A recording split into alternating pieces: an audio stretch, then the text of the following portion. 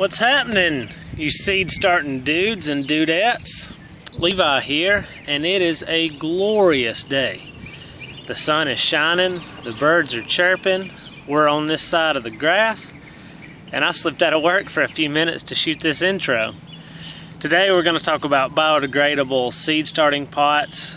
We'll start with what I like about them, and one of those things is that they're convenient.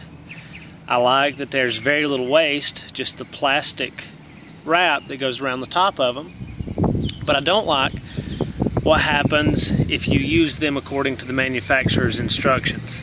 We'll go into more depth coming up.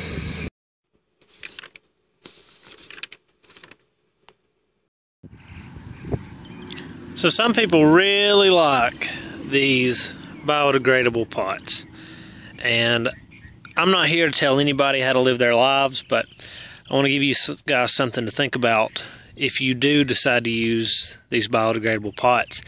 Just look at the way these roots have grown around themselves and in together. The manufacturers will have you believe that you can just plop the whole thing in the dirt, it will rot, and the plant will be healthy. Well, it might grow, but it won't thrive, because these roots need to be pulled apart so they can reach fresh soil.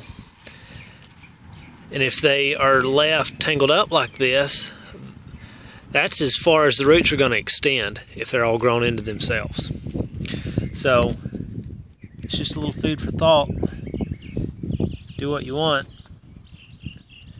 And I like to say the only people that never mess up are the ones not doing anything. So, you know, if you do have some plants in the ground and you use these biodegradable pots, I wouldn't dig them up this year, especially if they're annuals. But, you know, it'd be something to keep in mind in the future.